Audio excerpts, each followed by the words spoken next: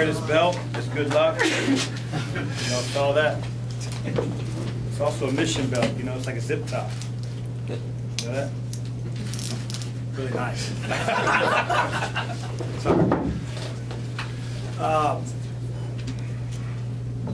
I'm proud of our group.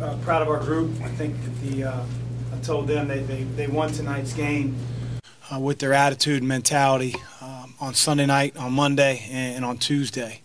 And they have one another. They're playing for one another. I thought tonight the way we executed against Syracuse's zone, it was a big factor of getting the shots that we got. Even in the first half, thought we squandered away a few opportunities around the basket with our big guys, but they made the most of their chances in the second half. And when you have Ryan and Jordan on the floor, and Dwayne shooting it like he did tonight, it's hard to keep that zone very, very compact. It just is. And very fortunate we have the guys that can shoot the ball. But we made so many better plays at the high post this year as opposed to a year ago. I was joking with Dale that we didn't change a whole lot. I didn't grow smarter in the last year. Maybe in some things, but not in zone offense. But we were more sure with our decisions. We got the ball there. We finished. We made 12-foot pull-ups. We dumped the ball down to Malik and Steve. We saw out the side. We threw it back behind a couple times too at the top of the key, and it was good offense. And then defensively, they're a challenge. They are a big challenge, and I think there aren't going to be many teams, I don't think, that hold those three scorers. And I'm talking about Gerard, Boeheim, and Hughes to under 50% each one of those guys, and there were a handful of guys that were on them defensively. So we move on to Carolina, who's Carolina. I don't care how many they lost in a row. A few of them, I'm sure Roy doesn't know how they lost, but they have talent. They're finally healthy, and they're going to come in here ready to play on Saturday, and we need to be ready to play as well. What was the main difference that you saw with Steven and Malik in the second half as opposed to the first? Finished through traffic where they got fouled. Steve caught the ball. The readiness sometimes. I thought Sam made some excellent passes in the first half. David made a few.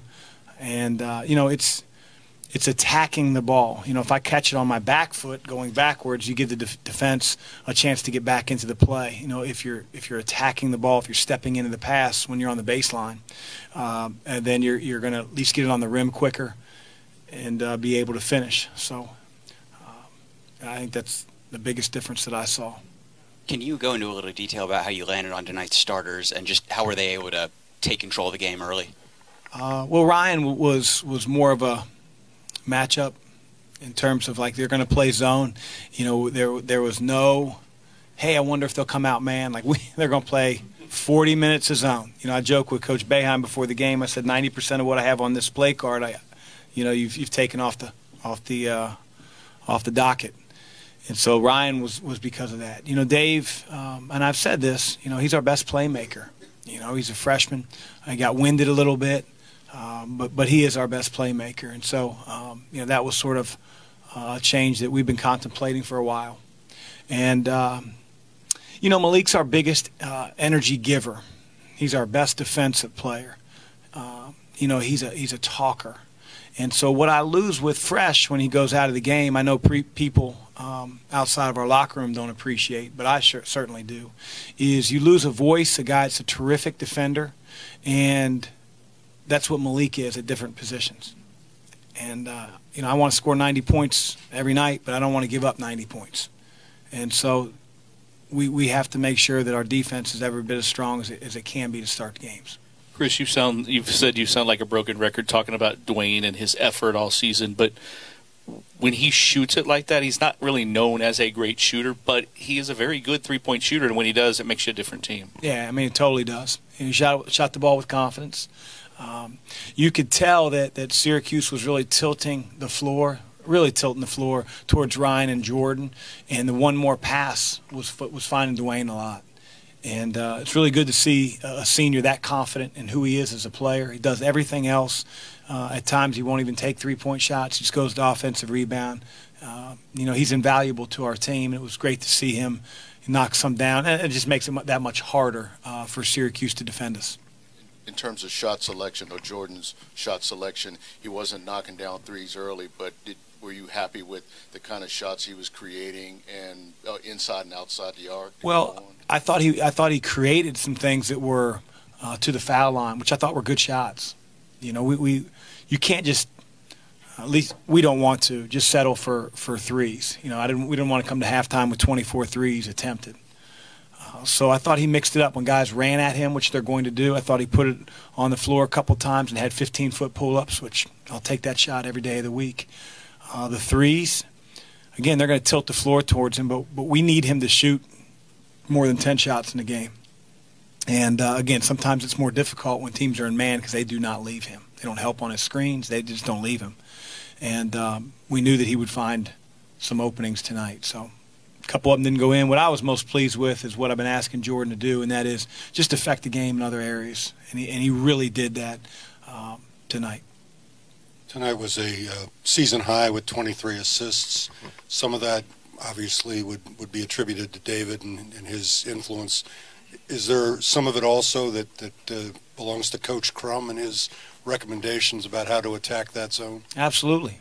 No, I think we ran that action one time and resulted in air ball. So, no. There's different ways to attack it, but, you know, ultimately you want to try to, get the ball to the high post and make the decisions from there. You want to get in the short corner and make quicker decisions because you're going to get trapped. You want to get two guys to play you so you can free up a teammate. And, you're going to have a high assist night when you make shots just simply because you're not doing a whole lot off the dribble for the most part against the zone. As a follow-up, is there just quicker ball movement tonight? Is that a factor, or do we get mesmerized by what David does?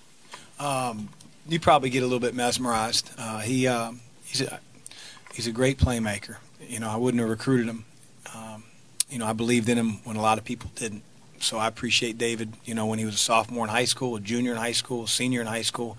You can ask Mike Sabo on that one. I was recruiting my tail off for him at Xavier.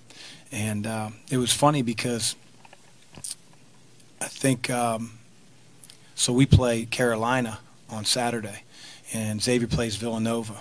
And 2 years ago, David was all set to come to the Villanova-Xavier game. All set. And then I got a text from him about an hour and a half before the game, and he said, "Coach, I can't make it tonight.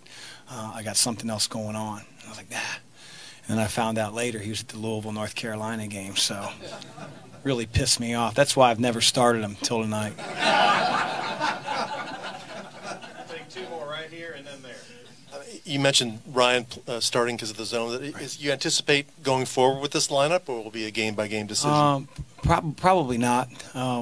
Again, Ryan doesn't change expressions, Rick, when you put him off the bench or, bring him off the bench or start him. But it will depend on matchups. And, I do anticipate Dave being our starter moving forward, Malik as well. Not really sure what I'm going to do, beyond that. Buddy had a majority of his points in the first half. What were you guys doing differently in the second to kind of isolate him and shut him out of the game plan? And it's hard. He does a really good job of using screens. We were trying to make sure that we had two on the ball when he came off the screen. So whoever was screening for him, primarily a 4 or a 5 for them, our defender, needed to really show as he was making that catch. If you go under his screen, he's going to bump back. He has a really quick release. And it helps because he's 6'6", I believe. But, coming into the game, we wanted to be less gap-oriented, a little bit more man-centric than we're used to. And I thought that helped be there on the catch a little bit, which I think you have to do against those guys. Thank you, Coach. Thanks, guys. We'll be in here shortly.